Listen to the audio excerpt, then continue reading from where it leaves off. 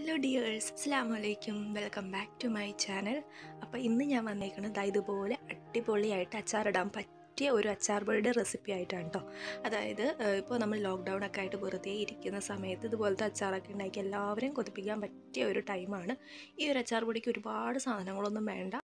വെറും മൂന്നേ ഇൻഗ്രീഡിയൻസ് വെച്ചിട്ട് നമുക്കിത് ഈസി ആയിട്ട് റെഡിയാക്കി എടുക്കാൻ പറ്റും. അപ്പോൾ ആദ്യമായിട്ട് ആ വീഡിയോ കാണുന്നതെന്ന് വെച്ചാൽ പ്ലീസ് ഒന്ന് സബ്സ്ക്രൈബ് ചെയ്യുക, അതുപോലെ ബെൽ ബട്ടൺ കൂടെ ഒന്ന് ക്ലിക്ക് ചെയ്യുക കേട്ടോ.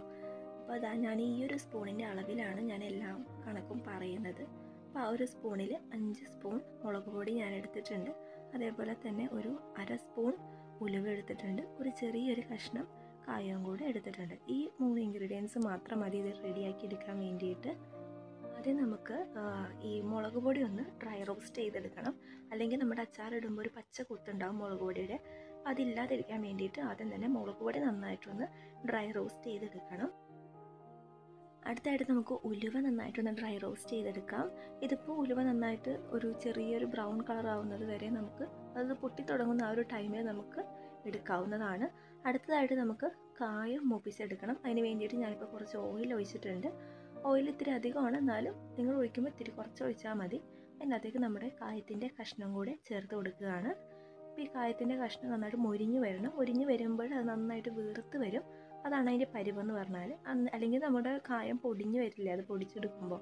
അപ്പോൾ അതുകൊണ്ട് തന്നെ നന്നായിട്ട് അതൊന്ന് വീർത്ത് വരാനായിട്ട് നിൽക്കുക. അപ്പോൾ ഇതുപോലെ നമുക്ക് നന്നായിട്ട് വീർത്ത് വരണം.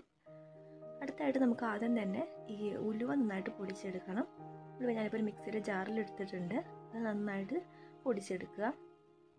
പൊടിച്ചെടുത്ത് കഴിഞ്ഞിട്ടാണ് നമ്മൾ അതിനകത്തേക്ക് നമ്മുടെ കായം ചേർത്തിട്ട് പൊടിച്ചെടുക്കുന്നത്. കായം ഈ ഒരു ഓർഡറിൽ തന്നെ നമ്മൾ പൊടിച്ചെടുക്കാം കേട്ടോ.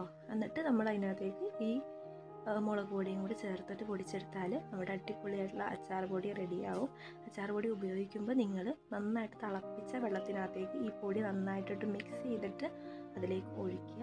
നിങ്ങൾ എന്തോരം കൂർക്കാൻ വേണം, എന്തോരം കുറുകണം എന്നനുസരിച്ചിട്ട് നിങ്ങൾ ഒഴിച്ചതിന് ശേഷം നന്നായിട്ട് തിളപ്പിച്ചെടുത്താൽ ഇതുപോലെ അടിപൊളിയായിട്ടുള്ള അച്ചാർ നമുക്ക് എന്ത് വെച്ച് വേണമെങ്കിലും നമുക്ക് ഉണ്ടാക്കിയെടുക്കാൻ പറ്റും.